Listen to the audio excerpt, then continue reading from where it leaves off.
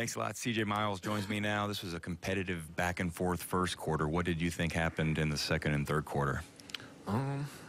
They got hot. I mean, they got hot. They moved the ball extremely well.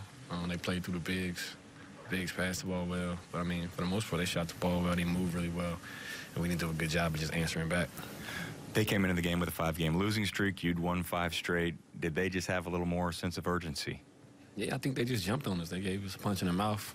We couldn't really swing back like we wanted to. They came out with a lot of energy, making shots, getting up and down the floor. We weren't making shots, so we allowed them to kind of get up and down even more because we were taking quick ones or not as good shots as we've been taking. The ball didn't move as much as it's been moving. There's a lot of things. I mean, we just kind of, as we said in here, kind of laid the egg a little bit.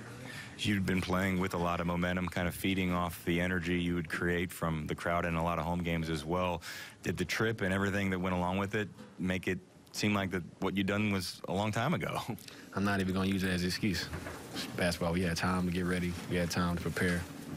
We just got to be professional about it. We got to go out there and do our job. We knew we had a game when we came over here, so I'm not going to use that as an excuse at all. You'll have a weekend to fly home and recuperate, and an important game now setting up Monday against the Pelicans. Yeah, I mean, they play with a lot of energy. They play hard. Another team, their record doesn't show as talented as they are. They got one of the most talented guys in our league.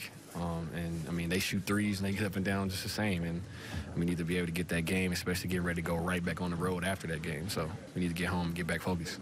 C.J. Miles and the Pacers playing the Pelicans on Monday.